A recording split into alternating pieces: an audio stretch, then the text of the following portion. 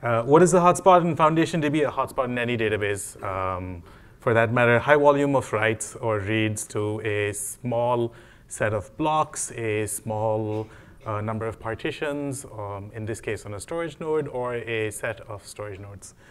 Team, as if it depends on how much, as based on your application.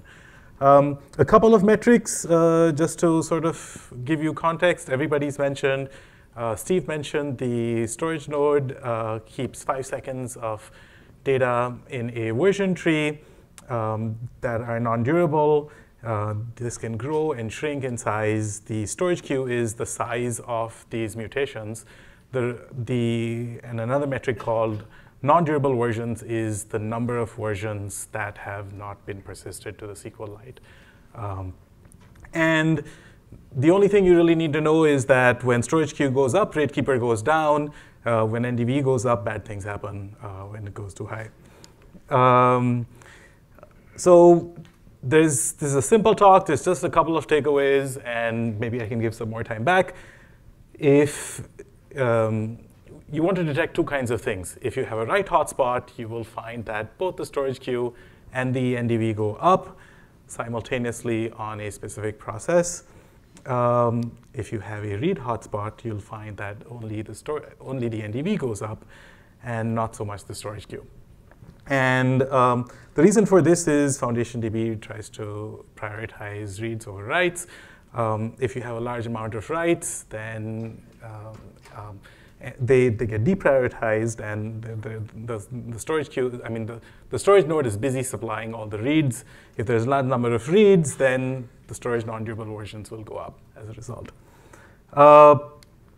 So how do we solve these problems? We made a code change, which changes the priority of the write tasks. You will see this in the previous slide. That solid line up top is, in the lower chart, is we said, uh-oh, writes are not getting pushed at all. Let's increase the priority of writes over reads. That helps us a lot. We applied application level throttling that can throttle reads, writes, finer grain throttling for, these are certain applications that are doing worse. But most importantly, this is the second takeaway from this talk, is you need to understand your data patterns. And this is something that, being a database company, we should be really good at, but it turns out we weren't as good as we should be.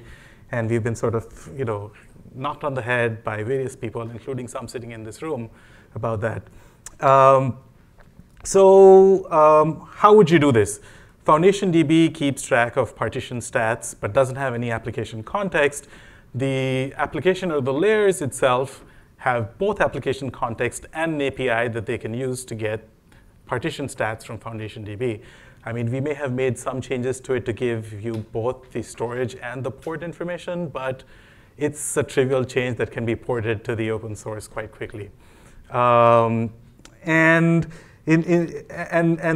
now if you take your application context and merge it along with the partition stats, then you kind of know where your data accesses are going, which storage nodes are they going, where are your writes really flowing to. And then we keep stats for every single transaction. We just buffer this up in memory, and when it's time, we flush it out to disk. If you're running very high throughput, you can switch over to sampling. This is a sample stat. All I really want to show is that we have partition rank, and we call it partition rank, but it's really a shard in FDB terms. And we see, we fed so many bytes from here, we set so many bytes there. And then you take this information. In our case, we push it back into Snowflake because we can query it easily. You can push it anywhere else you want to. I've heard the FDB team has considered pushing it back into FDB itself and running queries on top of it. But it's very common to see Zipf distributions for your data, where you say there's a large amount of certain kinds of data and very little of the others. This in itself is not a problem. However, skews in data access is a problem. And here what we've done is we've tried to figure out how much data is read or written per minute for top partitions. And that's the graph on the right, by the way. Sorry, that's the graph on the left, which is per partition, what are the reads. And then the graph on the right is by the entity. So this is, the graph on the left is the view from the FDB side, the graph on the right is the view from the application side, but they've both been sort of merged and you're sort of looking at them together. So what do? You address this in various ways, like the first 2 or 3 sort of data access patterns here are clearly egregious and need fixing.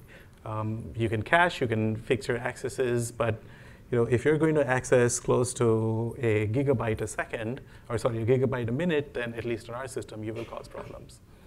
And that's it. Thank you.